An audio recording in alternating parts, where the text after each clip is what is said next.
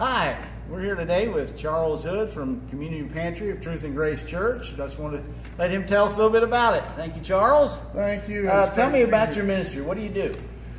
We provide food and other necessities to the needy here in our community.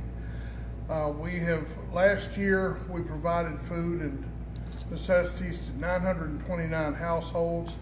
This year, as of July 1st, we had hit over 1,100 households. Great, great.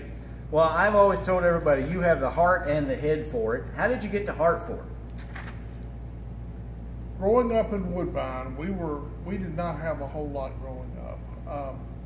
My brother and I would sit on the front porch and wait for the Big Brothers box to come at Christmas, because that's where a lot of our Christmas dinner came from. Yeah, so you know it personally, the need. Yes.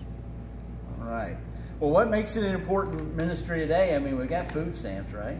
We've got food stamps, but they don't meet the needs. You've got more than just physical needs that we have to meet.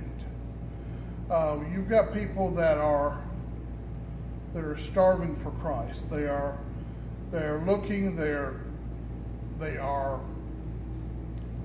seeking to fill a void that's within them that's not you're not able to feed with drugs or alcohol or anything. The only thing that's going to feed that void is Christ. Yeah. Well, how do you try to meet the spiritual needs? I mean, I know you give them food. That's great. Do you do anything? Well, what we do is we talk with them. Building a relationship is very important to me, because we get to know the people. Okay. A lot of times the people that come here, this is the closest you're going to get them to church. Right. This is the closest that they're going to get to hear the word of Christ, to hear the gospel. Therefore, when they come in here, we have a short time, almost like an elevator speech time, of where we can witness to them and talk to them. My first thing is, find out where they stand, if they're saved, if they are, if they go to church. Invite them to church first thing, and make sure that they are aware that we will make them comfortable. We will make them comfortable. We will do everything we can to make sure that they feel comfortable about coming here to church. Okay, great. Well, have you had anybody that ever came further with that?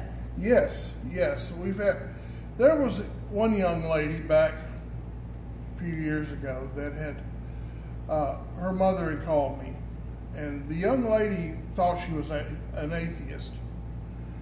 She was 16 years old at that time, and I make a point when they're available to put a Bible in the food box. And this is a box that I actually took over to them and dropped it off, and the girl picked up the box, and then she sets it down, she picks the Bible up, she says, "Is this yours?"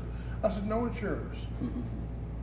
And she said, "Oh, thank you," and went back in the house. A couple of days later, her mother called me and asked me, said, "Look, will you come out and talk to her? She wants to talk to you." So I went out and talked to her, and she accepted Christ. Wow, great. Now the story does not stop there, right? Because a couple of days later, I get a phone call from her grandfather asking if I would come over for lunch. So I go over to their house for lunch. I mean, and this was a very nice, the comparison between where the daughter lived and the parents lived is just difference. Miles. Yeah, night and day. The parents lived over in the Green Hills area. I went up, very nice formal house. One thing that impressed me is he had a white shirt and tie on when he came to the door, and I was, really impressed me. And after lunch, we went into his den, kept in. I mean, it was nice, leather everywhere. And he said, I want to ask you something. How did you reach her? He said, I've been a Baptist deacon for 30 years. How in the world did you reach her? And I told him, I said, look, I said, sometimes, you know, you can't reach somebody that's in your family. It takes somebody from outside. Yeah. Well, he said, would you mind if Sunday, if I baptize her? So that is how it happens. That's great. That's great.